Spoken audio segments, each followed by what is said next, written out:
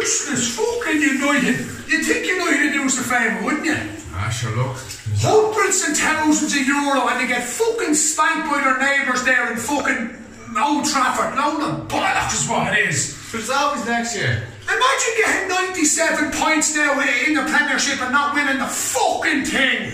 I got a fucking excuse to go out tonight to watch fucking United play. Imagine going to watch United play as a Liverpool fan. Go home now to the wife, did they win? No, they fucking didn't win, their sights on the air. Fuck's sake, one time Liverpool gonna win the league, United fuck us over again. Should've